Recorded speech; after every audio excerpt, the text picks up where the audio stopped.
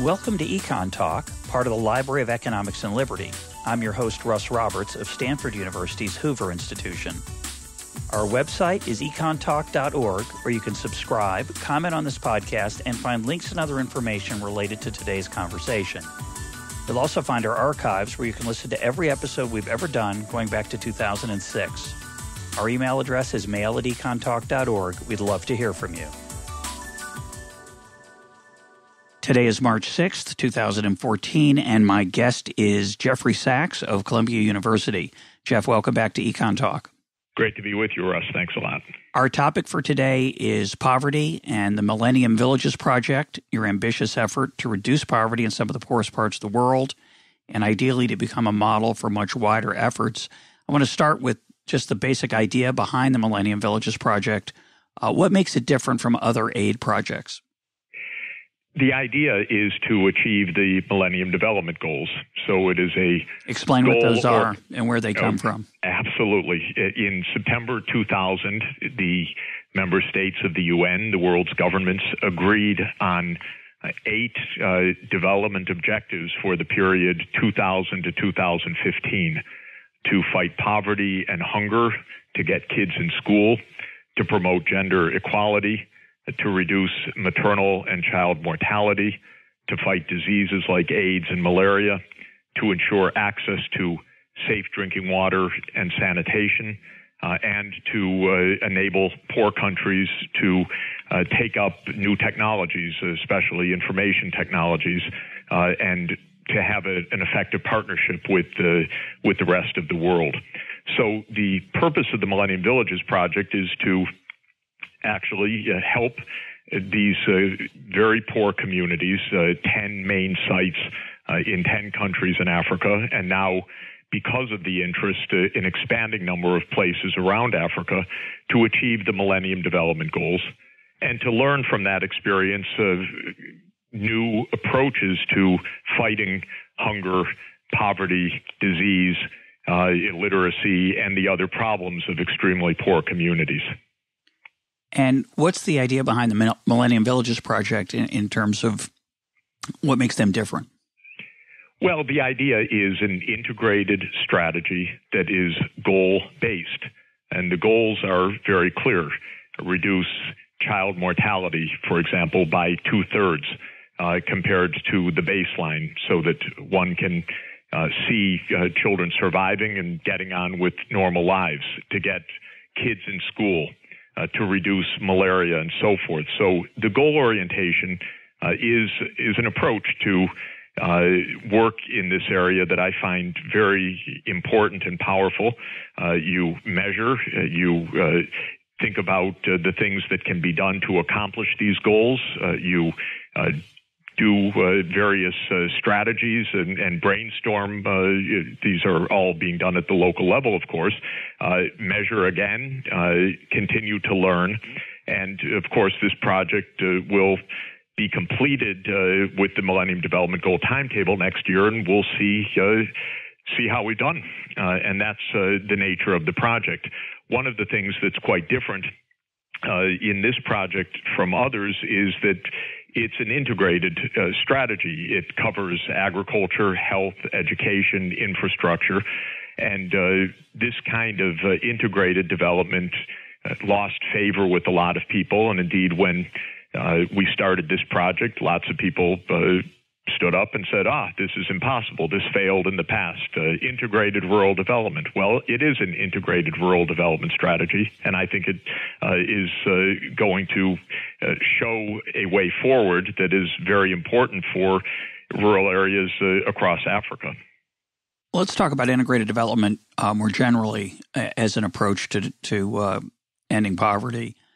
What's the idea, rather than, say, an alternative approach would be to focus on a particular problem? Why is it important to go across the board, and what are you trying to achieve? I think there are 2 basic reasons. One is that people care about various things in their lives. They would like kids to be in school, but they'd also like their kids not to be dying of malaria. They would like the kids to be vaccinated, but also to have enough to eat. So people have many objectives that are pretty fundamental in meeting their basic needs of having enough food and income security and access to health care and so forth. So you want to do a number of things when you start in a place where basic needs are not met. The second reason is the good sense that there are synergies, that it will be helpful in a community also not only to work on agriculture, but also to work on malaria control so that the community isn't sick with malaria when it's harvest time, or not only to work on helping to ensure that there are enough classrooms and trained teachers, but also that the kids aren't sick all the time with worm infections and so on. So there are obvious synergies that have been noted for decades and decades. And the idea is that by working across a number of different areas, it is possible to make better, more effective, lower cost, more resilient and reliable progress on any one single objective. And there's lots of evidence of many, many kinds, say, on controlling worm infections as a way to improve school performance. And so the linkages are strong across these various sectors. The knock on this kind of strategy in the past has been that it's too complicated. And part of the Millennium Village project is to test that proposition. My view is it's not too complicated. My view is that it is possible for a community, a district, to have strategies on agriculture, on water and sanitation, on electricity, on health care, because there's a division of labor in local government. There's a division of labor even at the village level. And there's no reason, it seems to me, to think that it's not possible to make progress on a variety of interconnected fronts. Well, as my listeners know, I'm somewhat skeptical of the simplicity of that approach, whether it works or not. We'll get to that, I hope, a little later on. But I want to cite something in support of the integrated approach, which is I did a podcast episode of EconTalk with Paul Tuff on how children succeed, and he discusses at length Jeffrey Canada of the Harlem Children's Zone, which has taken a similar approach to poverty and the challenges of poor children in the United States, particularly in the urban setting of New York City. He appears to have been quite successful. It is very expensive. That would be one thing to say about it. The second is that he, of course, is an American, and he knows something about the people he's trying to help. I think one of the challenges that the Millennium Village projects received has been the attempt to try to have more of a top-down approach, and whether that's possible given the complexity of these different things that we hope to have synergies, but maybe we don't understand fully the way they interact. Russ, let me start by saying that a lot of what you've apparently heard about the Millennium Village project and what's been said about it simply is not true. So this is why I'm so pleased to be with you today. This is not a top-down approach. This is an approach that says that experts locally, because this is all African development experts at the local level working in their communities, working on a variety of issues, and working closely with the government and with the village communities and so forth, can identify paths to help with the scale up of critical challenges and interventions, whether it's health or higher incomes or education and so forth. What is top-down in the only sense is that the globally agreed goals of fighting extreme poverty are shared goals. So in the sense that this project is aiming to reduce child mortality, maternal mortality, deaths from AIDS, malaria control, access to safe water and sanitation, kids in school, improved agricultural production. Yes, those are shared goals, but in terms of how this is to be done, this is by local experts working with globally available knowledge and technology and local needs, culture, traditions, patterns, and ecology to find the ways forward. And this project's been seriously misrepresented by people who never went and continue to repeat all sorts of things, because from the day this started, there were challenges that this is top-down, or Jeff Sachs working in his office in New York giving dictates and so forth. This could not be farther from the truth. Well, I'll give you one example of the top-down approach that I worry about, which is one of the alternative ways to fight poverty, and it's not necessarily my favorite, but it is a way, is simply to give people money.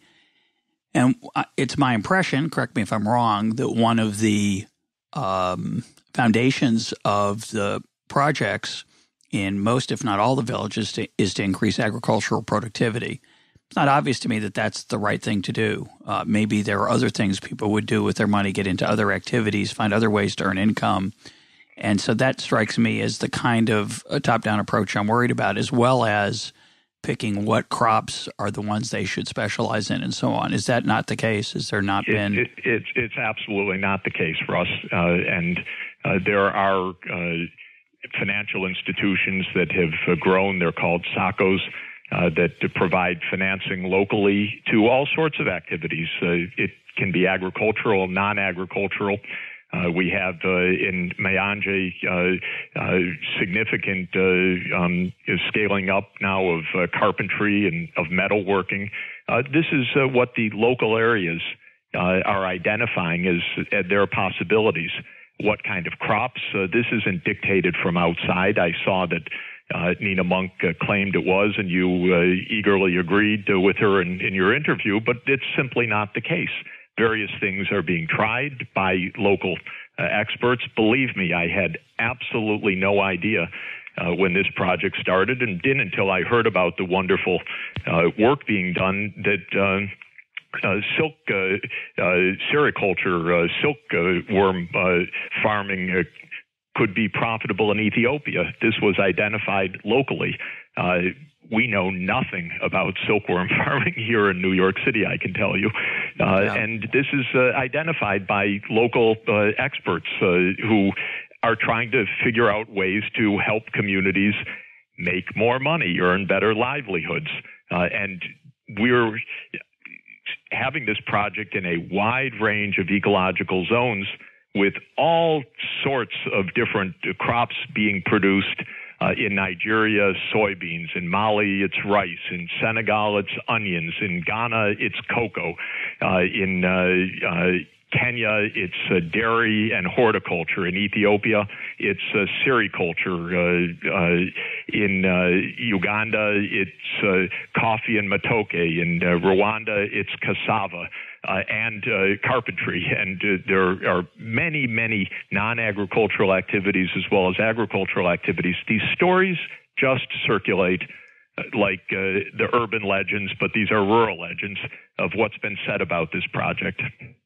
Well, I'm just looking at the annual report from 2012. It says, first paragraph, the main goal of the agriculture and business development sector of the MVP is to contribute toward MDG 1, which is the Millennium Development Goals, to have cut in half the proportion of people who suffer from hunger and live on less than $1 a day. It says the current focus sector has been on interventions that contribute to raising incomes, including organizing farmers into farmer-based organizations and cooperatives, increasing and sustaining agricultural productivity, strengthening agricultural monitoring, et cetera. So that's the kind of language that makes me think there's a big focus on agriculture. Says including, Russ, that says including.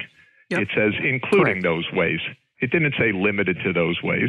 And have you been to a Millennium Village yourself? I have not. Have you been to a rural Africa? I have not. Okay, I would welcome you to come see. You'd enjoy it, and you'd see what's really going on. And I'm delighted you raise a text like that, because it gives a chance to ask and clarify. And part of the problem of much of the criticism is that people don't try to clarify. They don't ask. They just make swinging statements that absolutely have no basis in reality. Let me ask you a different way then. let me ask a different way. Do you have a feel for how much non-agricultural productivity has been increased? Obviously, agriculture is important. I'm not going to suggest it's not. And there's been some spectacular increases, which is great, through the use of seed and fertilizer. Is there significant non-agricultural stuff going on? It's okay if it's not. Maybe there shouldn't be. I'm just suggesting. Yeah, I actually don't know quantitatively. We won't know till we do a very detailed survey next year to find out what household income is based on, what the kinds of activities are. We see lots of things happening, but I can't give you a number. But we see lots of local finance. People are not inert, as you know very well. They're not somehow subscribed to this project, and that's the only thing they can do. These are real live communities. We have a number of advisors working, local experts, all of them, no expats, working, living in these communities, working with the communities and with the district to identify things to do. But we actually don't know in any comprehensive sense what people actually are doing, because they're doing all sorts of things. They're doing farming, they're doing non-farm activities. A lot of people are working in construction or seasonal work, and we won't really know the quantitative answer to your question until next year. Let's go back to some of the basics. So I know there's been a recent expansion in a number of countries, but originally, and quote, so far, if you could measure it, how much money is involved? How much money has the project expended, and how many people do we think it's touched?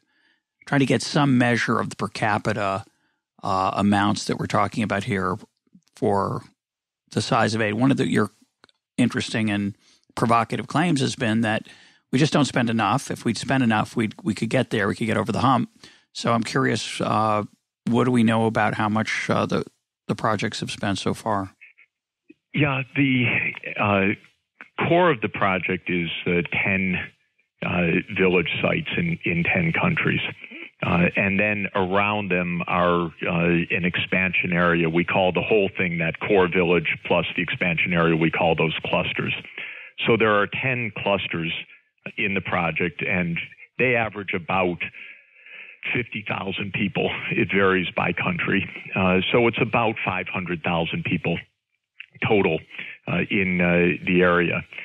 In the first 5 years of the project, really I would say, depending on the site, from the second to the fifth year, because there was a phase in and we didn't envision the project exactly of what scale and what size at the beginning. It depended on what kind of fundraising was possible. We reached about $60 per person in the broad cluster from years 2 through 5. Then in the second 5 years, from 2011 to 2015 to the conclusion next year, we're phasing out kind of on a down ramp to zero by the end of 2015. And that was the plan, that by 2015, this project would end, and whatever responsibilities would be either individual or local community or government. And we have phased down the core village site quite substantially. Government has taken over basically all of the functions in all of the sites by now. And in the core one village per cluster, we're probably at about $40 per capita, something like that right now.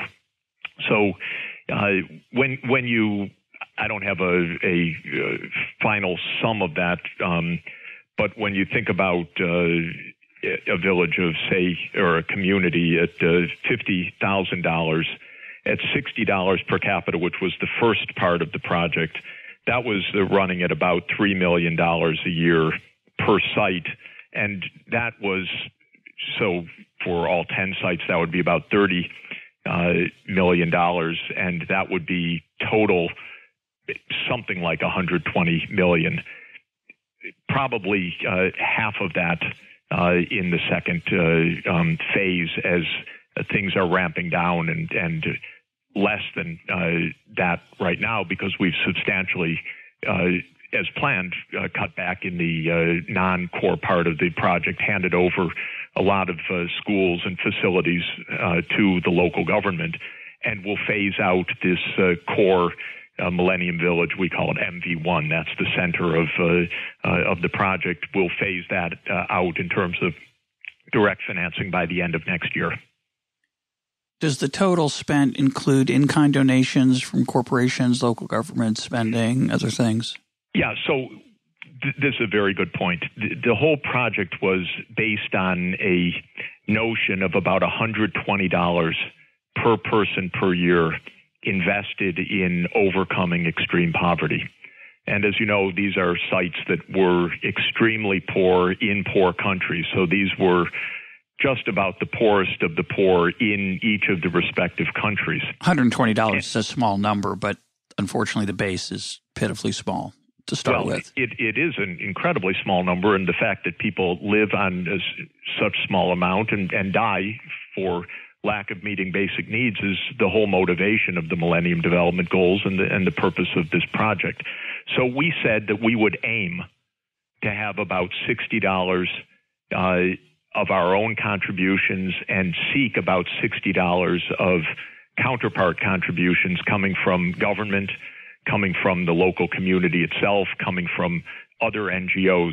And during, I would say, 2009, 2010, 2011, because it actually takes time to collect all the data and understand exactly where we were running something like that at about $60 from the project and about $60 from the combined contributions of government, community, and NGOs and local companies and so forth. The expansion, though, that's coming, I'm not sure when it starts or if it started already, seems to be a much larger sum of money. This United Kingdom project in Ghana, for example, is it more expensive, roughly the same? I don't have the exact number for that one project in northern Ghana, but I think it's something around $90 to $100 per capita. I don't have the exact number on hand. That is reflecting two things. One is the 60 was, and the whole 120, in fact, was based on prices of around 2005, 2006. And we've had a significant spike of energy prices, most importantly, but other prices as well. So making this in real terms would be quite important. In other words, inflation adjusted. Second, the site in northern Ghana is in the very north of a country where the economic activity is in the south of the country. So the infrastructure is very weak in the north. The transport costs very, very high. The costs of inputs, construction, and so forth, reflecting this relative isolation in the very north of the country. That's why we're working there. So we put it at a little bit higher, but we're still looking for contributions from outside and probably aiming for something around, in nominal terms, around $150, $160 per capita. I don't have the exact numbers in front of me. Yeah, I'm surprised at that because there have been claims on the web that it's thousands of dollars per household. Those are not correct. But this is kind of, sorry to say it, this is really an effort just to confuse people. If you add, say, even $60 per person in a household, and then you say the average size of the household is 6 people, so that's 360. And then you say that, well, that's for 5 years, so you're talking about something like $1,800, and you make a pronouncement like that. And then you say, oh, it's not really the project, but there's also the matching and so forth, as if that's all incremental.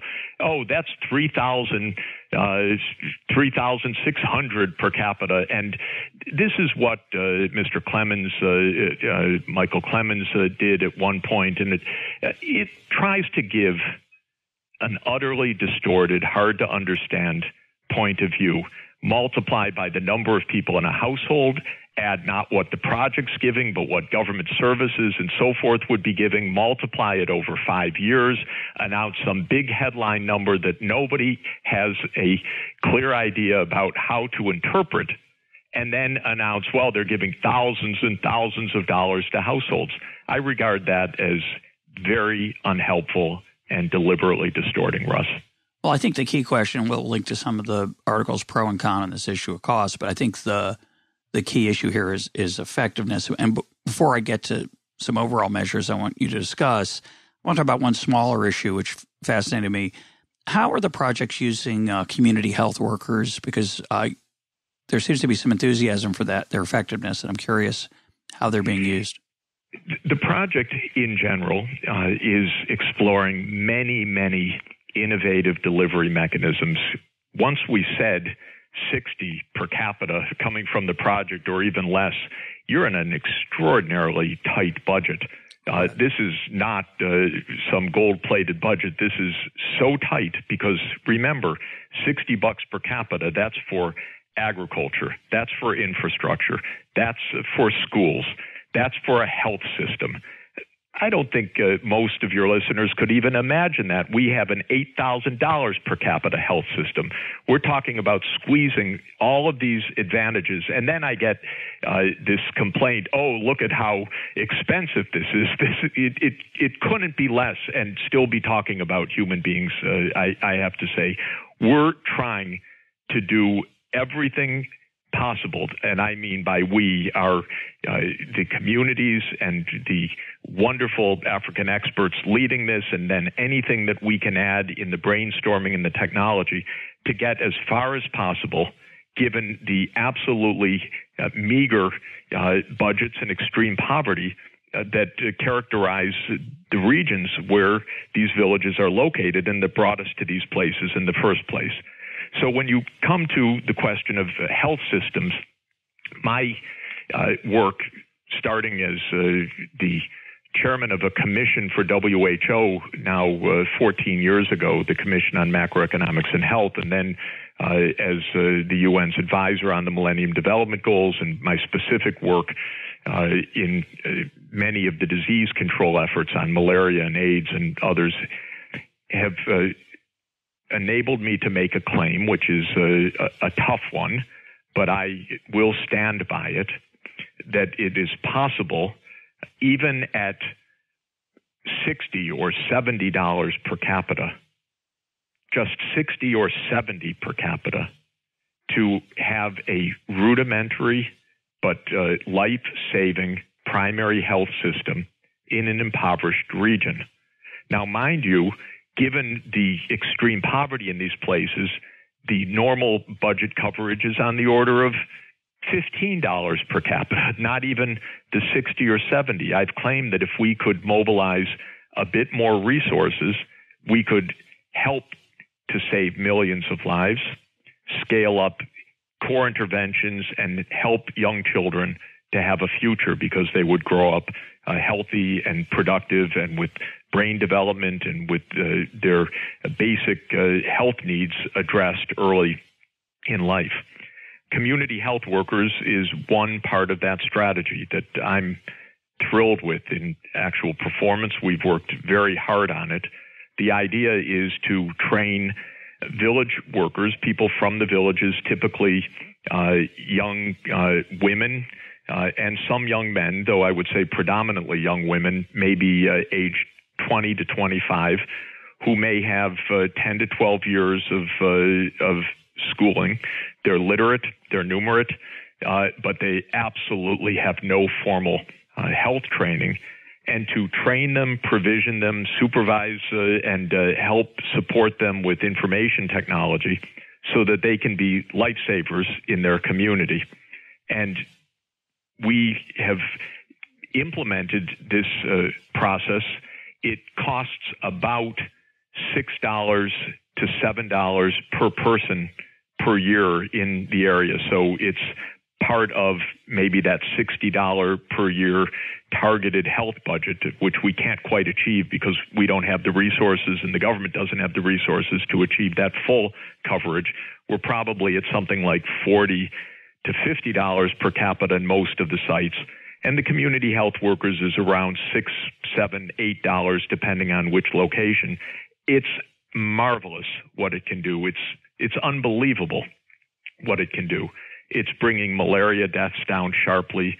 It's spotting kids that are in very dangerous situation, maybe an acute respiratory infection, maybe failure to thrive, meaning that for whatever reason they're deeply undernourished, perhaps stunted at an early age. It's helping mothers to access antenatal visits and to be able to arrive with a plan to get to a clinic, to find transport and to know the clinic and to know how to do it in time for labor.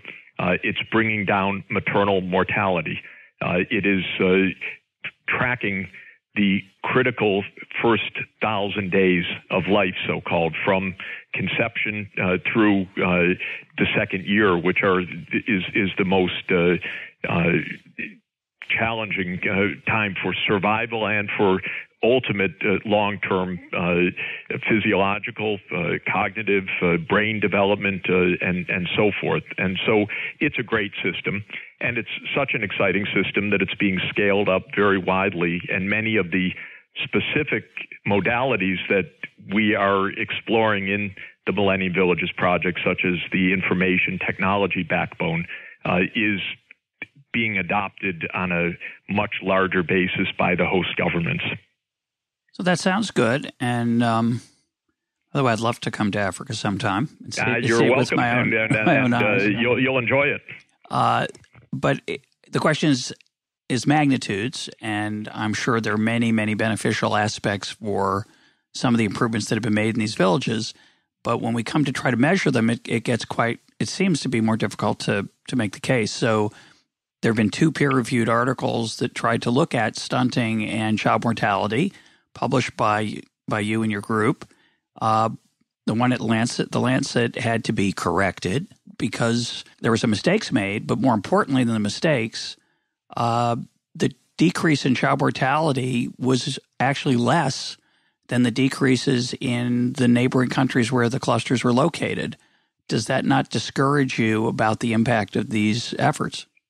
Russ, it couldn't be further from the truth. And since you read the book by Nina Monk, you'll recall chapters 8 and chapters 9, which describe my leadership and the role of the Millennium Villages in getting malaria deaths down, which has been the most significant success in getting child mortality down significantly in recent years in Africa.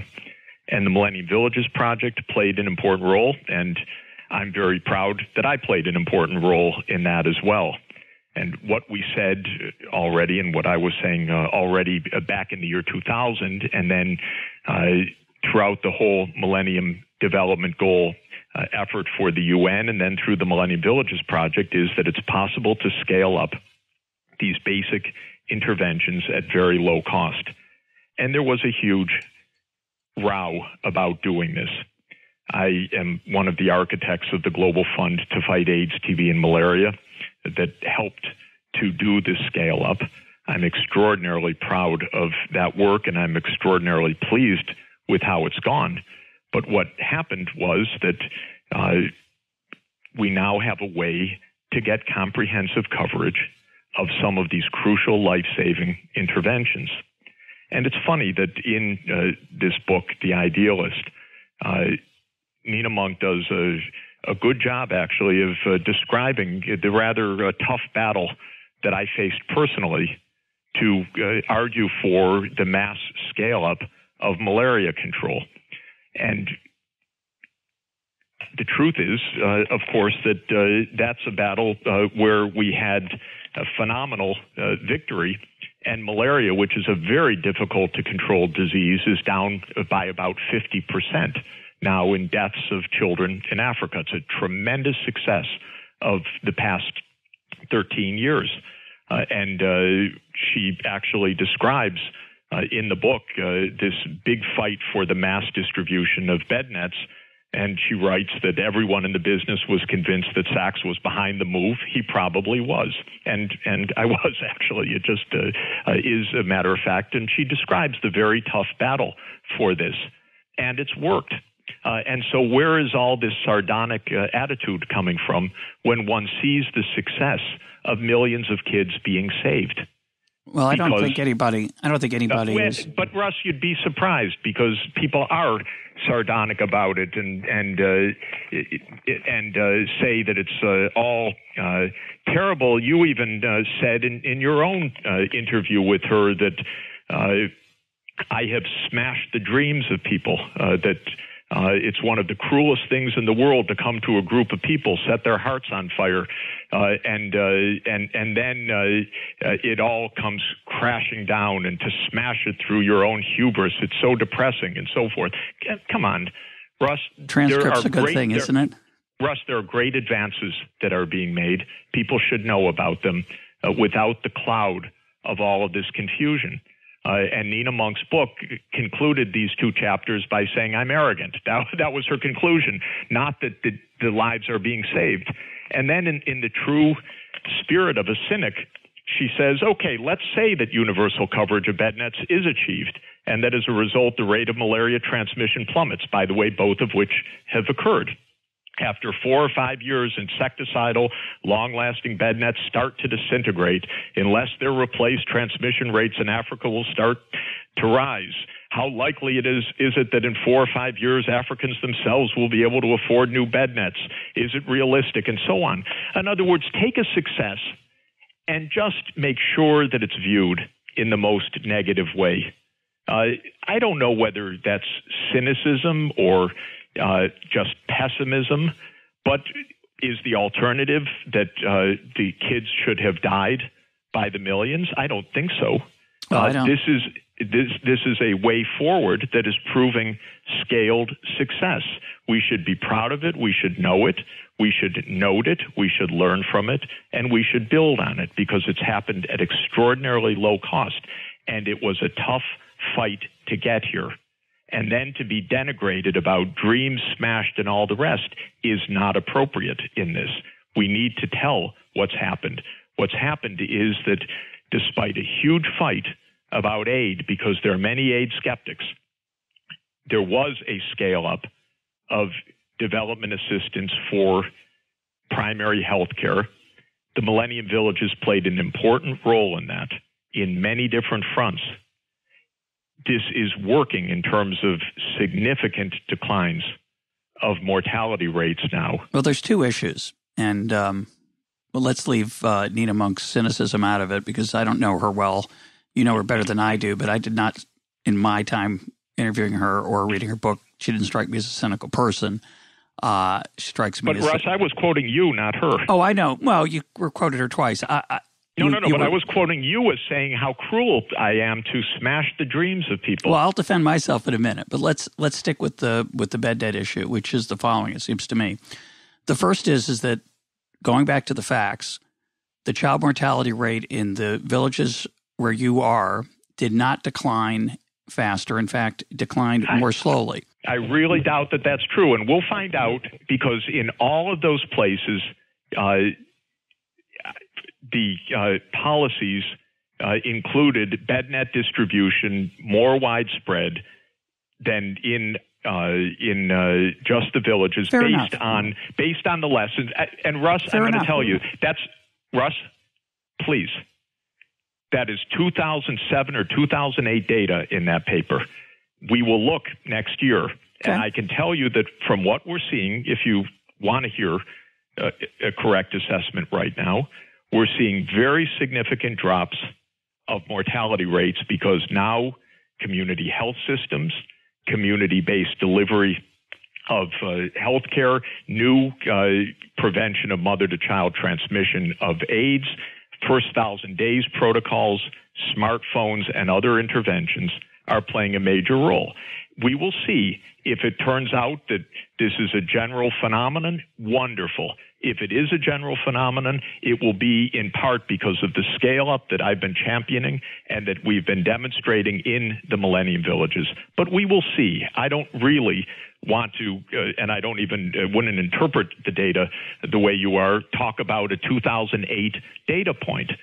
Let's talk about where we are right now, what we're seeing, what we're accomplishing, and then next year's evaluation will exactly address your question. Well, it's your paper, not mine, and it's the paper that was purporting. I know, but you're citing something from the beginning of a project. Yeah, why are you doing that? First 5 years, but no. It's, by the way, it's not even the first 5 years of the project. It is within the first 5 years of a 5-year project, of a 10-year project. Excuse me. So that's a kind of game. No, I don't think it really is not. It is not justified, Russ. Well, I thought the Lancet article covered 2007 to 2010, which would not be. Yeah, the project goes from 2005 to 2015. Right. So it was an assessment. Okay. It was an assessment of. It was the beginning of an assessment. And, okay. Well, I'm with you. I'm totally with you. And Russ, I'm going to say it again. What we have seen in public health in Africa, which I am very pleased to see and very proud of what this project and I also personally and the MDGs have contributed to, is a significant drop of deaths because of the kinds of scaling up of primary health care that is possible right now at low cost. That is the crucial point.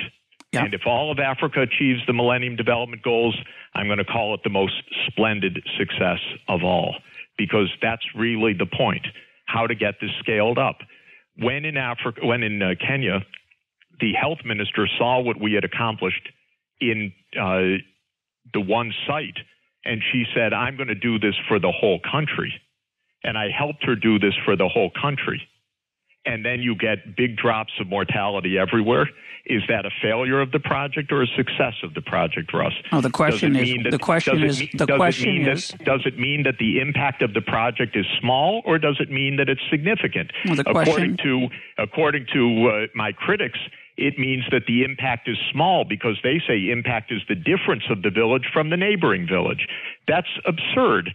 If the impact of the project is to help the scaling up of a life-saving intervention that covers the whole country. They're interested in a statistic. I'm interested in the public health, and they're playing with words. The impact of the project was to help an Africa-wide scaling up of malaria control, both within these villages and outside the villages. I'm delighted that the progress of malaria control has been rapid outside the villages. That's the whole point of this project. So am I. I'm proud of the role that the project played in this. Yep. So am I. I think it's exhilarating, and I think you should be proud of it, and I'm perfectly content to give you the credit for it because I think it took a massive mobilization of energy and time and wheedling and bargaining and negotiating, and it may be the single greatest thing you'll ever accomplish in your life, and that's glorious. But the question, as an economist, that we have to ask. I'm proud of it, and I'm proud of other things too. I hope we can have many successes on many fronts. Right, it'd be great. This is a good one. It'd be great if there were more. But the fundamental question is, I'll tell you another one, Russ, if I might, just for a moment. Not a personal success only for that point, but just to explain the real battle that we're talking about. In the year 2000, there wasn't one single African on antiretroviral treatment with international official donor support, and only a handful in general, despite the fact that the epidemic was already infecting more than 20 million people, and they were dying without access to the most basic medicines. Now there are about 8 million on treatment because of the Global Fund, because of PEPFAR, because of other programs. It works. The costs have come down tremendously. The learning curve operates. Lives are being saved. The productivity of African economies has gone up considerably. The idea that AIDS would be the end of Africa's development obviously has long since passed, because the epidemic, though still serious, has turned down substantially and is on its way down. And now there are even more dramatic things that can be done in the future that are really exhilarating. Those were big fights also, because the AIDS skeptics say you can't do that. No way to get systems working. It'll be too expensive. Can't be managed. Africans won't be adherent to the medicines and so forth. I've heard so much doubt over the years about the feasibility of doing basic things that are crucial for kids in school, for farmers to earn a decent income, for basic infrastructure to be put in place, for people to be able to stay alive. And time and again, these strategies work. And yet, maybe because they work, the frustration of those who are against this kind of approach just rises more. So the din and the noise and the confusion turns out to be extremely high. We're actually in a period where tremendous things can be accomplished on many, many fronts.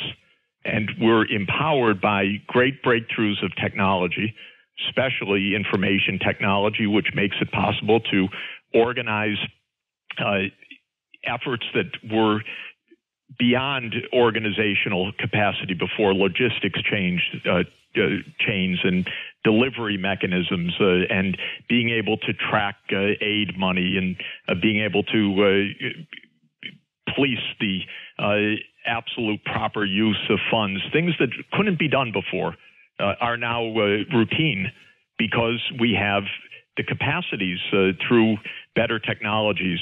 We have rapid diagnostic tests that allow diseases like malaria to be diagnosed not in a clinic many miles away, but in a household, and not with complicated microscopy and lab reagents, but with a drop of blood on a very inexpensive plastic strip that detects an antigen.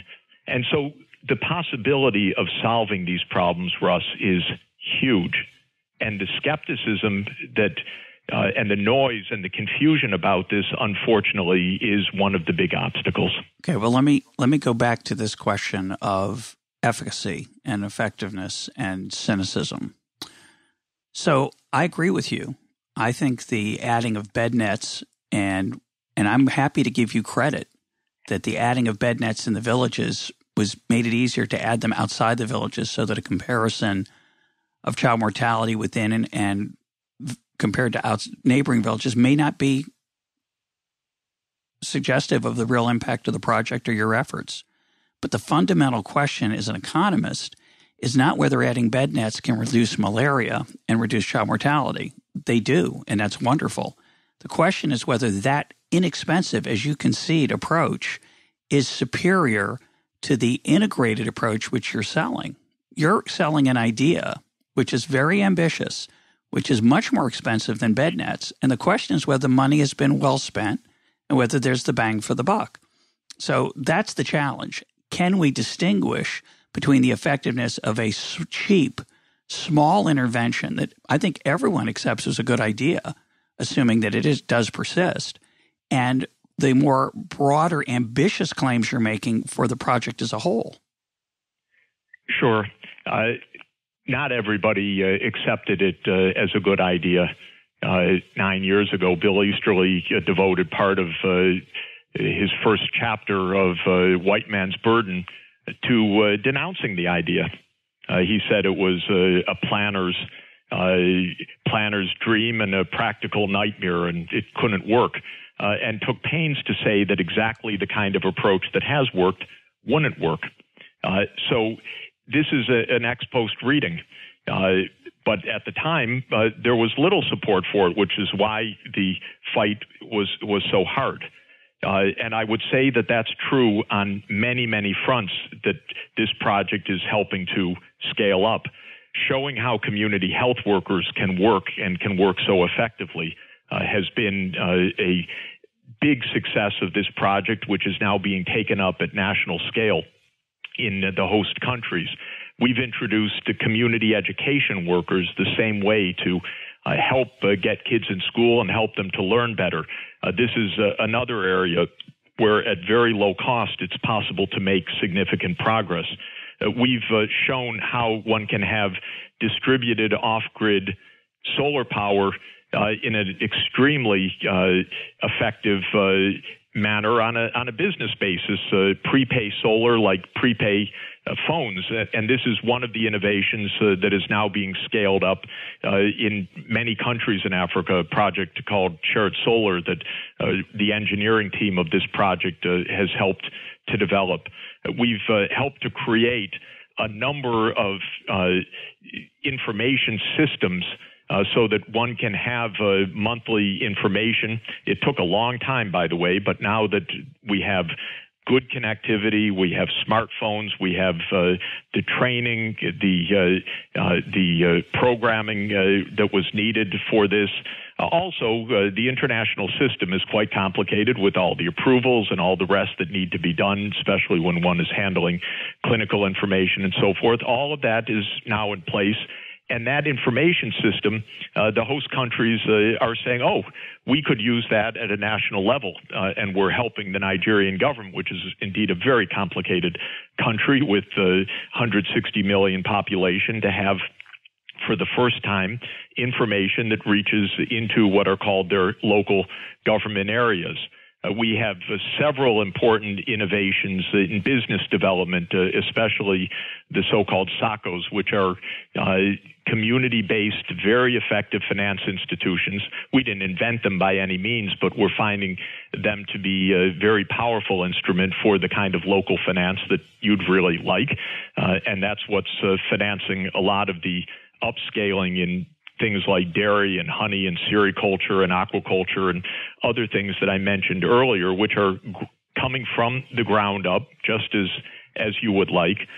We have a massive project now in digital soil mapping that emerged from the science of this project and the realization that improving soil fertility was a very inexpensive pathway to major increases of crop yields. Can we talk about let's talk about the crop yield. Let's talk about the crop yield for a second, because we talked earlier about agricultural productivity being increased in some of the areas. It's been quite dramatic. It's been twofold and threefold, which is very impressive.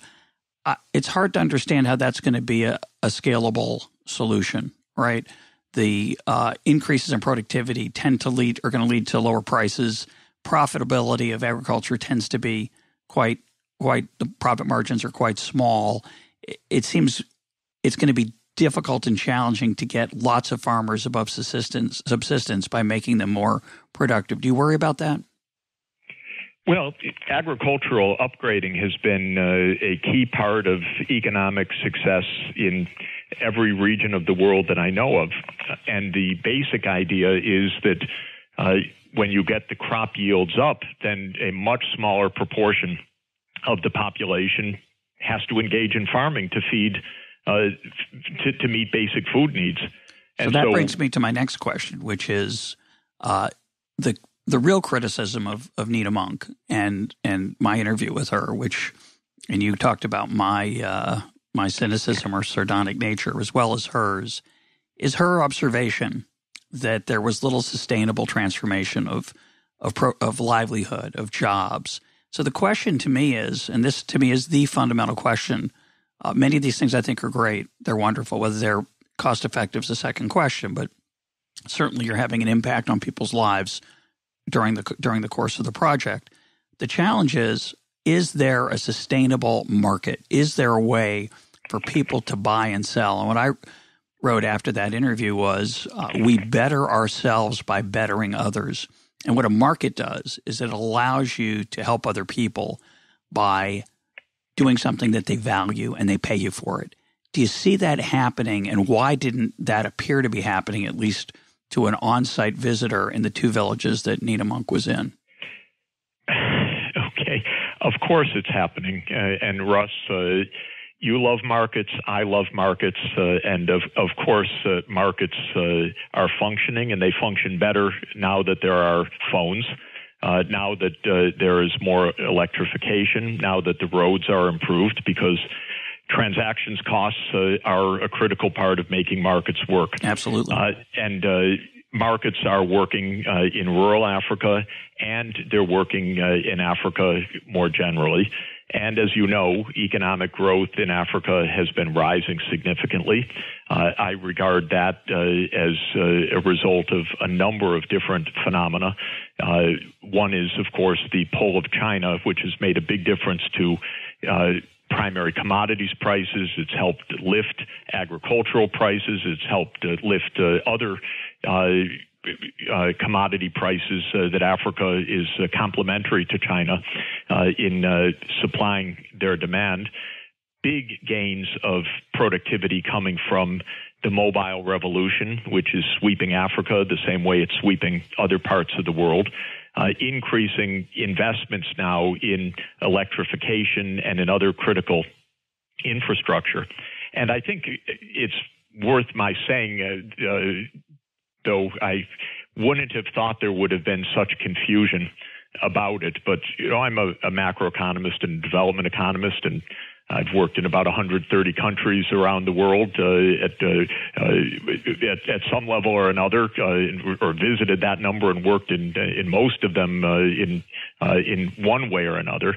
And I want to be very clear that rural development is one part of overall economic development. It's only a piece of the overall puzzle. It's not meant to be the ultimate solution to all of the challenges of Africa. I've said constantly, though I don't think necessarily Nina Monk reported it or got it exactly, that rural development has to be complemented with urban development, of course, because most of the population is going to end up being urban, not rural in the end. That's part of the goal, actually, of rural improvement. People who say that rural productivity will have people stay in the countryside have it exactly backwards for the reason you just explained.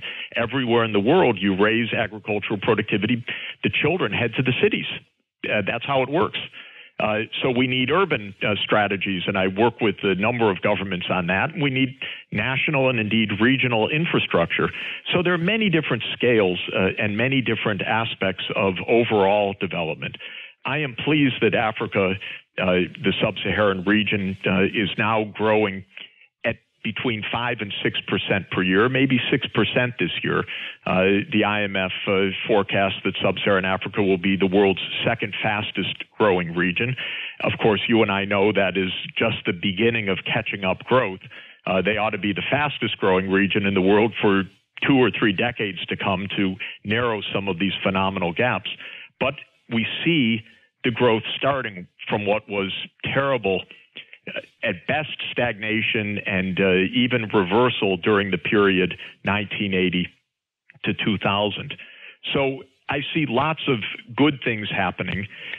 The sustainability of what's happening in the villages, well, yes, there are markets, of course, that are being formed. There are some wonderful projects, or it's not even projects, it's just what you would call normal market development, what I would call normal market development, that in Nigeria, for example, there's very strong value chains that have been developed. So there are about 4,000 farmers in the project that are part of maize and soybean completely commercialized value chains. That's not our commercial chains. Those are buyers that are buying up the products and just on a perfectly normal market basis. And this is, of course, what has to happen. Ethiopia, to my shock, as I already said it earlier, is developing as a sericulture chain. I don't know anything about silk farming. I find it fascinating that one of the Millennium Villages is doing this and is finding marketing links and ways to sell the silk to Addis, and ways that the silk weaving is actually finding its way to international markets. And so you're absolutely right that if this were truly an island of isolation, if this were a central plan, if this were some naive experiment of Mr. Stalin or somebody like that, it would be absurd. The idea here is absolutely to help provide the basics of health, deworming, nutrition, education, basic feeder roads, because they're just feeder roads. We're not building major roads, but feeder roads, water, sanitation, help with business organization to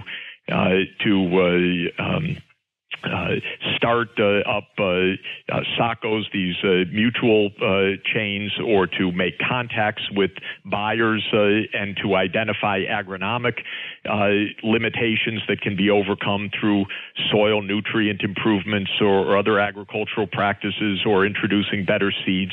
We're not out to create an autarkic economy. You know me. I've been writing about the value of trade and markets all my career. I'm a huge believer in markets, and I know that there's no development without markets, and there's no sustainability, Russ, in Africa without urban development and without industrial development as well. So this is just a piece of this. It's not a problem. No, but the problem is, it's not a problem. It's a piece of the puzzle. No, the problem is I don't think we know very much as economists about how to create markets. We certainly understand what they're capable of doing. Once they're established, we understand that they are good economists, understand that they are buttressed by culture and norms and all kinds of unobservable things that we can't seed or grow. We have to let them emerge, and we don't know how to help them emerge. So I don't know. I don't agree with that. I just don't agree with that. My experience has been that if there is a functioning port, if there are roads, if there's electricity, if there's communication, markets will take the opportunity and people will find ways to make money. And that can happen in a number of ways. It can be some local entrepreneurship, and it can be some international entrepreneurship. Last time I was passing through Addis Ababa, I met a woman who from China who's exporting shoes from Addis. She said now that the transport costs to Djibouti have come down so much, and now that the wages in China have gone up so much, this is a great low-cost production site for me. And she was expanding to millions of shoes. This is how things I agree with you. So let's come back to this bottom-up, top-down issue we started with. If you take a group of farmers in a desperately poor village and you give them seed that makes them more productive, you change their lives, mostly for the good, I assume, and it appears that it mostly was for the good in the villages where that happened. But that isn't what they chose to do on their own. I don't think they picked the kind of seed. They didn't vote. They weren't given money to decide which kind of seed they wanted to increase the productivity, what kind of crops. And so inevitably, there are decisions that are made that are not really market decisions. And it seems to me that is going to affect the effectiveness of the project. Russ, you could have said the same thing, and people did say the same thing about malaria nets. Why are you doing this? There's a market out there, and if people really want them, let them buy them. Yet, more than 1 million kids were dying of malaria. And there was a solution, obviously, in sight, and that solution has worked, and it has been taken up as it should be as a public health challenge, and it's working. But that doesn't imply that increasing the productivity of maize farming is going to lead to a better life the way malaria bed nets did. It's not the same. Well, it is the same because in the African context, there has been a very specific problem, which is that the poorest of the poor have just been left to face disaster where they could not afford inputs, they could not improve their soil nutrients, they could not get access to markets or seed, they didn't have agricultural extension. So this is a sector because the World Bank had decided back in 1985, basically, that there shouldn't be almost any public role whatsoever in helping some of the fundamentals, even for the world's poorest people.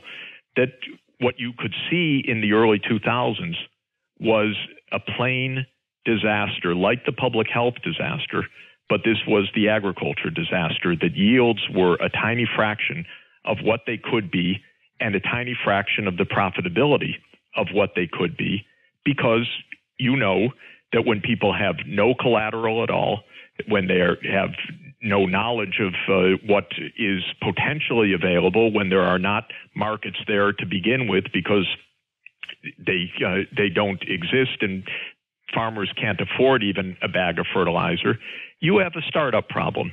And throughout the world, the improvement to high-yield seeds and more intensive farming has often, especially in the more difficult areas, needed a kind of jump start.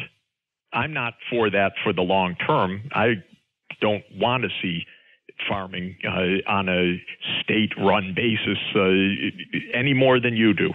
But when you can see that you have a continent of impoverished smallholders who literally, despite backbreaking labor every day, could not grow enough to eat because their soils did not have enough nitrogen in them and the seeds could not support a decent crop, you have a problem. And that problem was not only festering, that had gone on for 15, 20 years of tragedy while the rest of the world was climbing in crop productivity. Agricultural productivity in Africa and grains was stuck below 1 ton.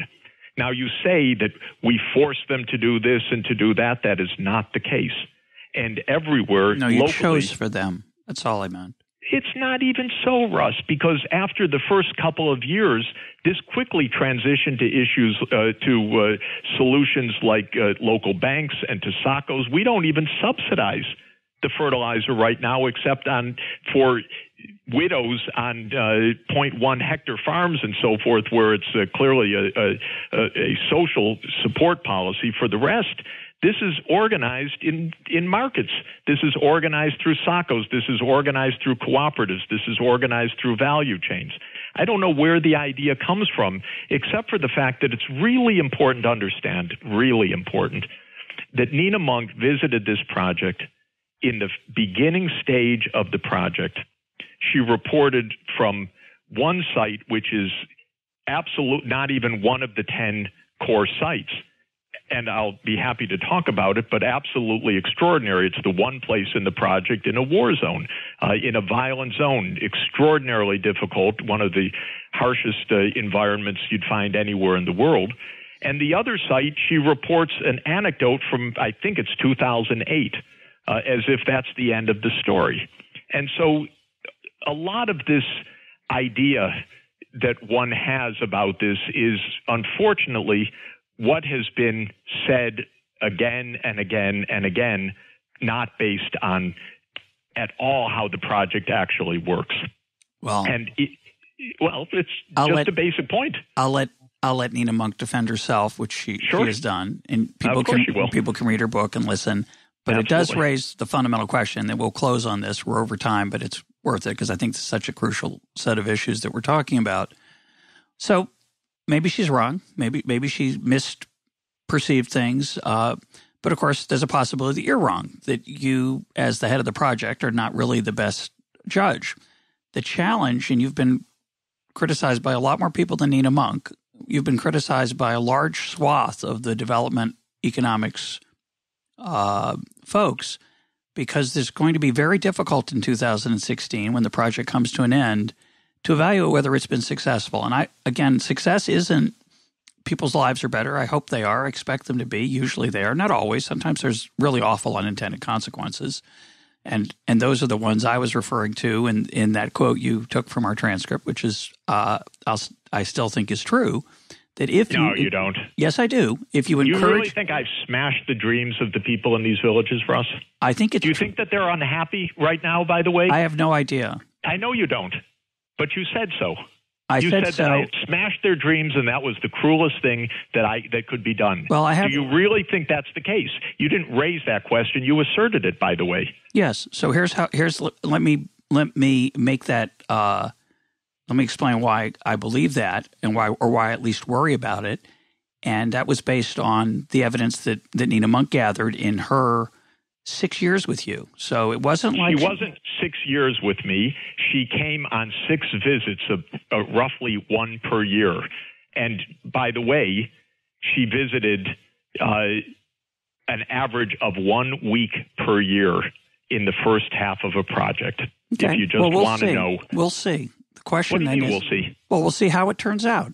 I know, but Russ, you said, I'm sorry, that part of what Jeffrey Sachs does that I think is so destructive and deeply unfair is that I use a kind of emotional blackmail, blah, blah, blah, cruelly disappointed, harm the people he supposedly set out to help. No, sorry, that's Nina. What you had said is that the cruelest thing in the world is to come to a group of people, to take their dream and to smash it. I think that's through true. my own hubris. I think it's Come true. on, Russ. I think it's true that you it's think cruel. I've smashed their dreams? I think it's cruel to smash people's dreams. Do you think that I've done that? Well, that's the question, isn't it? And yeah, I'm sorry. Is it the question of millions of people alive today because of scaling up of these critical health interventions, farmers getting more yields, higher yields? Do you think that kids in school, more water supply, sanitation available, rural electrification? You could say You're there telling are better stories. ways to do no, it. You're Russ, telling you could say no, that, Russ, that's not you what could I'd say say. Russ, you could say there are better ways to do it. You could say that is this really cost effective? Although I would say that $40 per capita now or $60 per capita then is hardly the extravagance it's been painted to be. But to say that I've smashed their dreams. Now, what I said is that I said it is what you said. Read it again. Okay, I'll read it in its entirety. And yet, in many ways, and you could see the program had some positive effects, but in many ways, it's one of the cruelest things in the world to come to a group of people, set their hearts on fire, saying, "I'm going to change your life. There's magic coming. It's the magic of expertise and wisdom and money, and your lives are going to be different." And to take that dream, which every human being has, of a better life, especially for their children, and to smash it. And through your own hubris, it's just so depressing, partly because those arguments tend to win. That's what you said. Yes. And then I haven't smashed their dreams. Well, I don't know if you have. Their kids are alive, and they're staying healthier, and their kids are in school, and they have some chances, and you can say I'm an imperfect person, and it's an imperfect program, and maybe of course it is. You could do better. That's okay. And I'm sure that there are ways to do better. But to call this one of the cruelest things.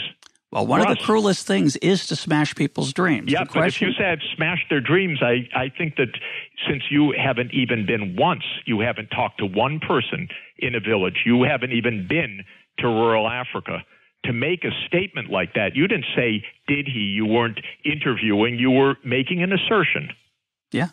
What's the basis of that assertion? What is even one shred of evidence for that? Well, again, if you read the if part, which is part of it, it says if you build up people's hopes and smash those dreams, it's a very cruel thing. You're claiming you haven't done that. You're claiming what you've done is you've made their lives better. And I conceded at the beginning of the quote, and I still concede throughout this program, throughout our conversation, that you've done some wonderful things in Africa. The fundamental question is there – this is the question. Have the lives of the next generation of the 14-year-old boy or girl in those villages, have their prospects improved? It's great that they're alive. I don't disagree with that. You know I don't. And if it's malaria bed nets that got them there, God bless them. I think that's wonderful. And God bless you for getting them there. That's wonderful. The question is whether the entire approach, which does promise transformation, has actually transformed. And let's close. And I would argue that if in fact it hasn't, and if in fact what you have done, even with the best of intentions, is to encourage people to believe that the intervention of outside money across a wide scale of activities is going to transform their lives, and it doesn't, that will be tragic, and it will be very sad. So the fundamental question is, how will we decide whether that's happened or not? How will we decide? And I want you to defend yourself against a different claim, which is the one we'll close with, which is many people in the developing community, the community of development economists, have said that there is no way in 2016 that we can accurately or even begin to evaluate whether these interventions have been successful or not. And that is unfortunate. And earlier on you said in 2016, after the 10 years, we'll have a full picture.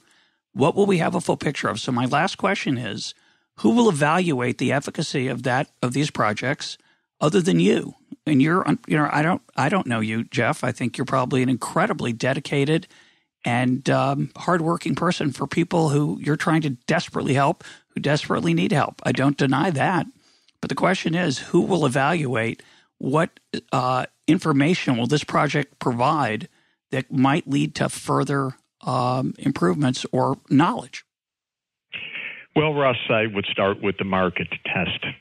The market test is that this project is so successful from the point of view of the governments in terms of how to deliver services and what they can learn from it, and the communities that it is spreading now to more than twice as many countries as it started, to 21 countries right now, and others that are asking also to be part of it. Governments are using their own funds. In order for that to have happened, there have been countless visits by parliamentarians, by local officials, by experts that have said, do we want to do this? Do we want to do this in other parts of our country? And the answer has been yes. And now, just last week in northern Uganda, Uganda is using its own funds to expand the project into one of their dryland regions. The governments are taking up many of the key interventions. That's the point. And the interventions on malaria control have been scaled up and are saving millions of lives. The interventions on preventing mother-to-child transmission, the interventions on helping to ensure that people with AIDS are on treatment, the methodical approach to the first 1,000 days of life with monitoring systems and so forth are being taken up. The information systems that we're using in this project that allow for GIS referenced, downscaled, timely information for development planning are being taken up at national scale in a number of the countries. The integrated, prepaid photovoltaics-based electricity systems at village scale are being taken up in a number of the countries.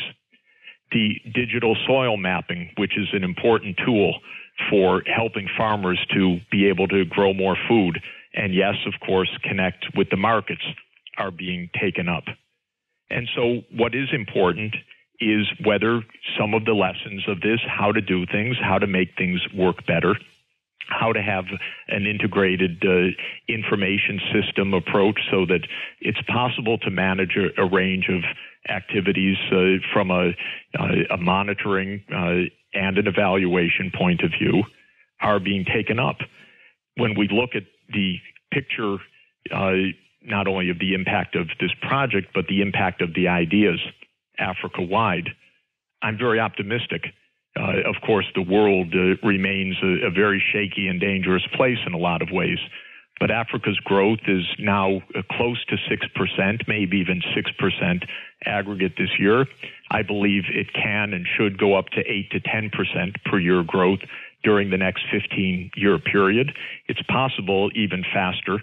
There are ways to scale up the basic ideas of getting these targeted investments in basic infrastructure and rural electrification on a very large scale, and we're working with a number of governments to do that in Mozambique and Ghana, in Ethiopia, and elsewhere. The idea of large-scale, targeted, very inexpensive primary health systems being scaled up is now an accepted idea. President Goodluck Jonathan of Nigeria is hosting a conference shortly on universal health care coverage because now it's understood that it's possible, it's within reach to make a decisive breakthrough in what was by far the most disease-ridden continent in the world. So I'm feeling very good about Africa's prospects. Yeah, but the fundamental question is... I have no illusion that there's a lot of challenge ahead, that Africa remains very poor, but I can see that there are ways forward through absolutely integrated strategies that focus on scaling up infrastructure, healthcare, education, and helping that agricultural breakthrough, not so that the next generation remains in agriculture. It will mean that the next generation is in cities doing something different, but at least some will be behind in far more productive farms. And that's how development works, and I believe that it's Africa's turn to have that kind of development. So how are you going to convince someone like me who is skeptical, or I'll put myself in the shoes of your donors, and it's important to remember that almost all of the original money, maybe all of it, was privately donated by people who were inspired by your vision. So if you came to me as a donor and said, I want to do this again in South America, and I as the donor said, well, how do I know that it worked? What would you be able to tell us, and what do you hope you'll be able to tell us in 2016? We will be able to show what tools we are recommending, what we have, how they work. People can buy them, or they can buy the Galaxy or the iPhone, the iPhone alternative if they want, Russ. That's how a market works. And we will have a number of tools of how local health systems can be implemented, how digital soil maps, how off-grid PV-based electricity, if that's what's called for, and how other aspects of rural development can be best implemented.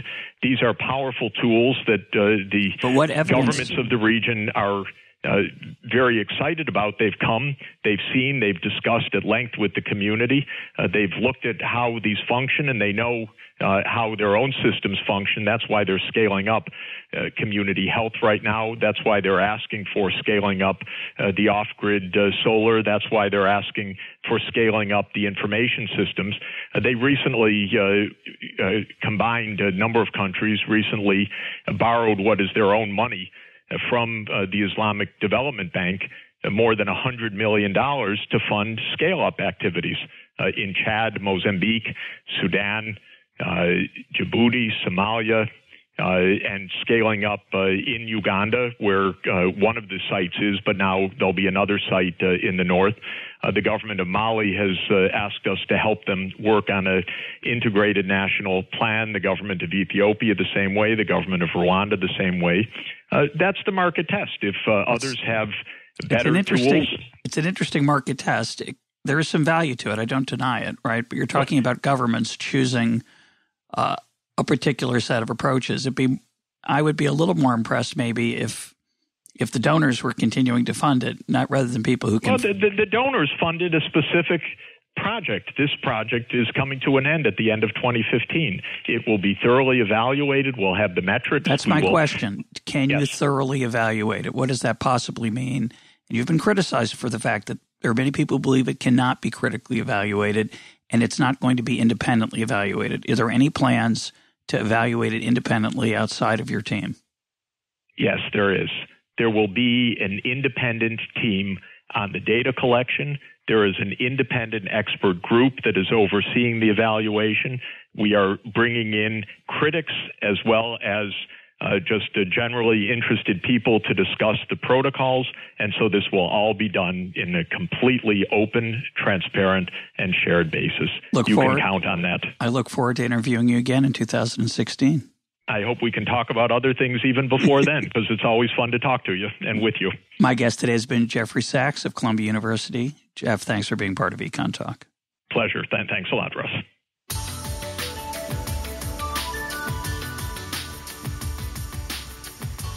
This is EconTalk, part of the Library of Economics and Liberty. For more EconTalk, go to econtalk.org, where you can also comment on today's podcast and find links and readings related to today's conversation. The sound engineer for EconTalk is Rich Goyette. I'm your host, Russ Roberts. Thanks for listening. Talk to you on Monday.